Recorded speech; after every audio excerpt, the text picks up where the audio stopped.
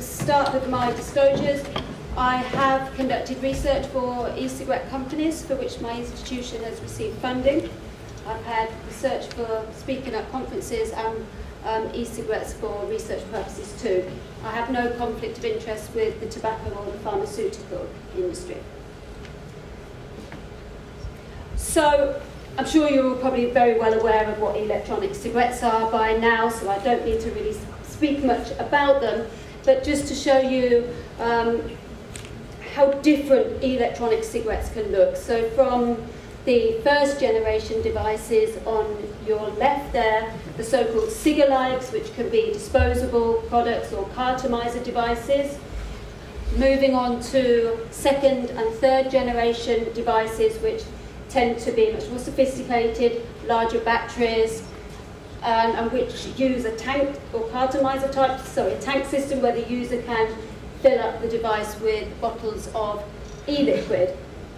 The most recent devices, as you can see, are moving very far away from the cigarette-like cigalikes that we see on the left-hand side there, often with control heads so the user can define some of the settings, the voltage or the wattage that's applied to the atomizer. And these are the kinds that you're seeing here much more today, whereas the first generation types, in the UK in particular anyway, we're seeing these in newsagents, supermarkets and so on. So these are the types of devices that a smoker would typically encounter in retail outlets.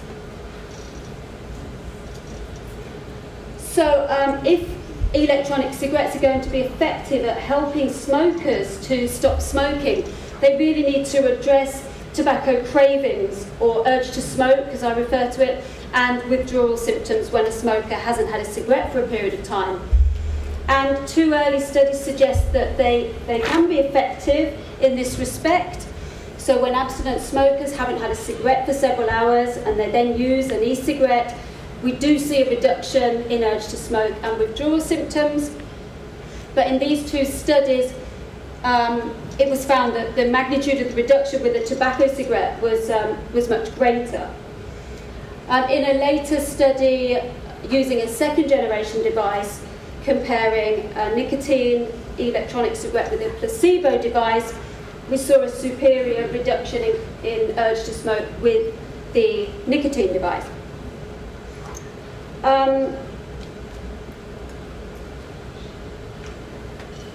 It is not quite as simple as nicotine delivery, however. So, for example, in a study of 86 abstinent smokers who used either a nicotine first generation device or a placebo, 0 milligram nicotine, we found that after 5 minutes of use, there was a significant decline in urge to smoke in both groups. So here, the placebo was just as good.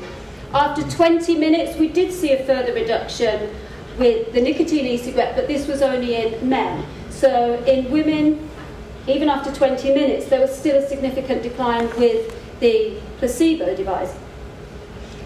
There's also evidence from surveys of e-cigarette users that there may be some gender differences with regards to the types of products that are chosen, with females more likely to opt for a cigarette first generation device and males perhaps more likely to opt for a second generation device.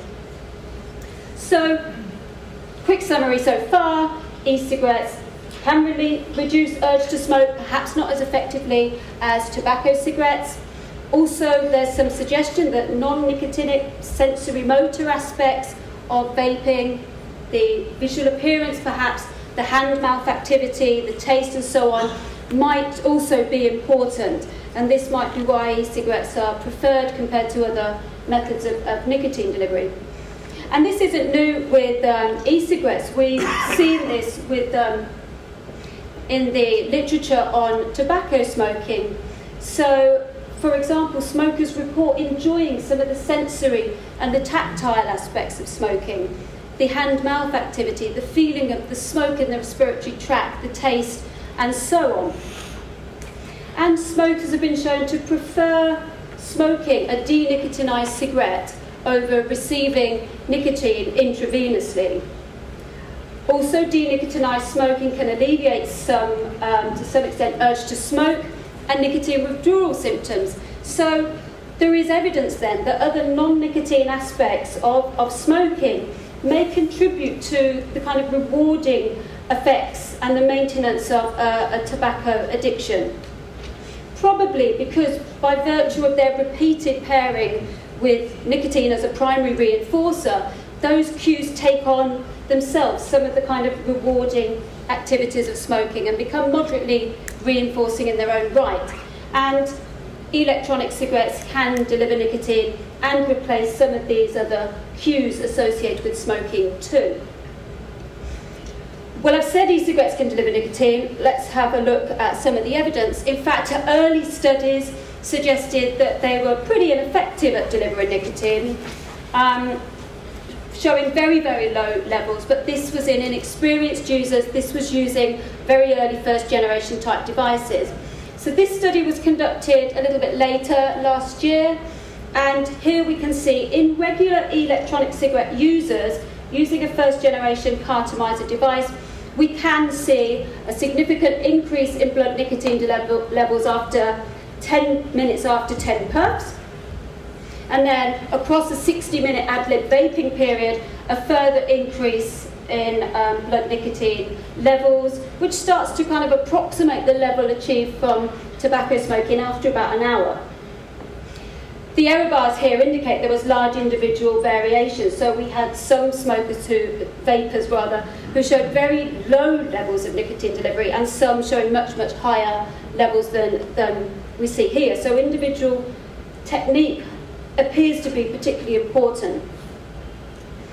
There's also evidence that later generation, third generation devices might be more effective at nicotine delivery than first.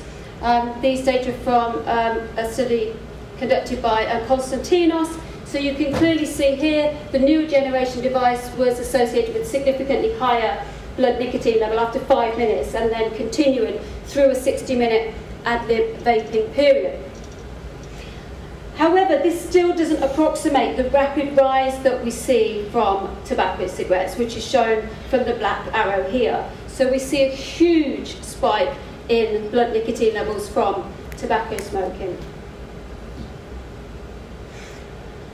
Okay, so having shown that e-cigarettes can deliver nicotine, the next thing I want to talk about is whether visual appearance is important. So electronic cigarettes do take on, the first generation types take on a lot of the characteristics of cigarette smoking. So we wanted to explore whether if we just altered one aspect of visual appearance, in this case we just used a first generation cartomizer device and replaced the battery for a red battery, would this have any impact on urge to smoke and nicotine related withdrawal symptoms?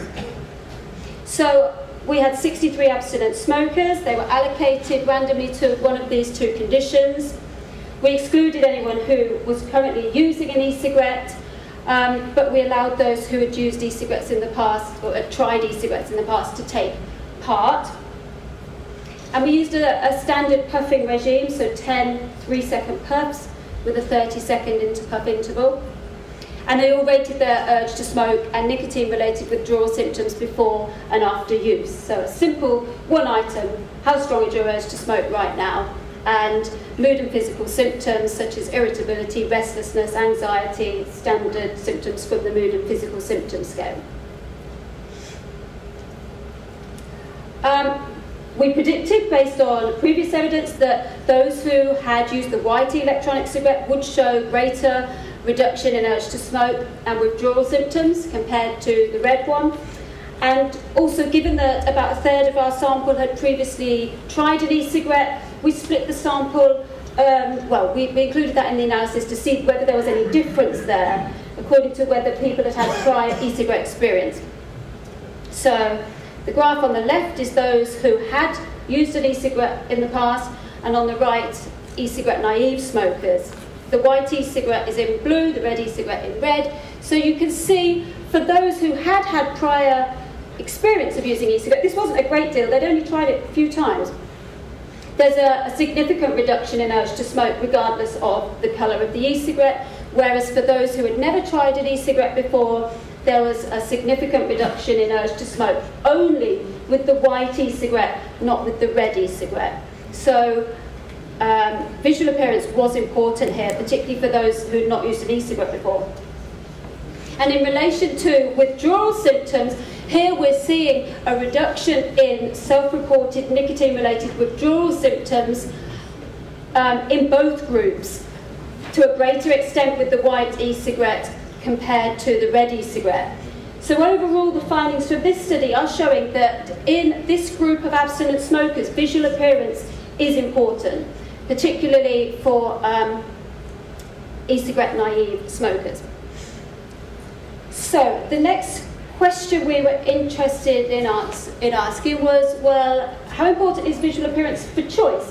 Which types of e-cigarettes do people opt for initially? And can we predict who is likely to select a first or a second generation device? So we recruited 100 abstinent smokers. Again, we excluded any current e-cigarette users, but we allowed people who had used e-cigarettes in the past. And we simply presented them with a first generation and a second generation device, as shown here, and said, if you were going to choose to use one of these, which one would you opt for? We thought, based on some of our previous evidence and evidence in the literature, perhaps females and those with no prior e-cigarette use would be more likely to opt for the Cigalite. We also looked at age and tobacco dependence, as assessed by the Fagerstrom test of nicotine dependence, now called smoking dependence, isn't it? And this is what we found. So the top box there just shows the percentages, well, the number of people choosing the first or the second generation device, and no clear preference for one over the other. So equal numbers of people selecting the first or the second generation device. With respect to which variables might predict choice, age, gender, previous e-cigarette use and so on, none of the variables that we thought might be significant predictors were indeed predictors of e-cigarette choice. So, the next study I want to talk to you about was a direct comparison of a first and a second generation e-cigarette device, a first generation disposable electronic cigarette and a second generation e-cigarette. And previous evidence suggests that regular e-cigarette users tend to use the second or the third generation type devices. And also the blood delivery study I showed you earlier from Constantine suggests that the later generation devices might be more effective at delivering nicotine too. So we thought perhaps we might be seeing superior reduction of craving and withdrawal symptoms with the second generation device. The method was the same as previously, random allocation, 10 3-second puffs, rating withdrawal symptoms before and after, and satisfaction and hit here too as well. Here are the findings for urge to smoke. So you can see clearly, regardless of whether smokers had previously used an e-cigarette before, and regardless of first or second generation type, there was a significant reduction in urge to smoke. And the same for withdrawal symptoms. So no evidence really that one is more effective than the other for alleviation of urge to smoke and withdrawal symptoms. Finally, in relation to satisfaction and hit, rated both on a 3-point scale, here we do see an effect for satisfaction. So for those who use the second generation device, they reported greater levels of satisfaction compared to those using the first generation device, although this wasn't reflected in self-reported hit. So to summarise, electronic cigarettes clearly do deliver nicotine, but not as quickly as tobacco cigarettes. We don't see that rapid increase in blood nicotine levels that we do in tobacco cigarettes. I think we can tentatively conclude that visual appearance is important in the early stages of abstinence, at least for alleviation of urge to smoke and withdrawal symptoms, particularly for those who have not used an e-cigarette before. With respect to initial choice, choice seems to be a very individual thing. We weren't able to predict who would select a first versus a second generation choice, and equal numbers of smokers opted for first and second generation e-cigarettes. And the devices that we chose to use here were shown to be equally effective in terms of reduction of urge to smoke and nicotine withdrawal symptoms, although the second generation device perhaps more superior in terms of more satisfying. And based on the comments that our smokers gave us, we think that was because the vapour from the second generation device was rated as kind of smoother, whereas the feeling of the vapour in the mouth from the first generation device was said to be a bit harsher. So that's perhaps where we see the increased ratings of satisfaction. So I think first generation devices clearly have their place in terms of drawing users in and showing superior effects for alleviation of withdrawal symptoms, but I suspect, based on previous evidence, that vapers rather, tend to use second and third generation devices, particularly for quitting, that those immediate advantages perhaps dissipate quite quickly over time. But it hasn't been explored prospectively, so nobody has followed up users to see what factors determine swapping and changing to different generation devices. And I suspect as one's identity as a non-smoker changes, that perhaps choice of e-cigarette changes too, that needs to be explored. And finally, the first generation device that we selected here turns out from a paper published by Gonowitz and colleagues to be particularly effective in terms of nicotine release to vapour, perhaps better than some of the other first generation devices on the market. So we can't generalise our findings to all first generation types. And recent evidence from Barcelinos, I'm blending your first and second name there, suggests third generation types may be superior too. So still lots of unanswered questions here. So I'd just like to finish by thanking my project students and interns, Catherine, Yazzo, Gina and Naomi. Also Elites and Totally Wicked supplied the e-cigarettes that we use in these studies. Thank you.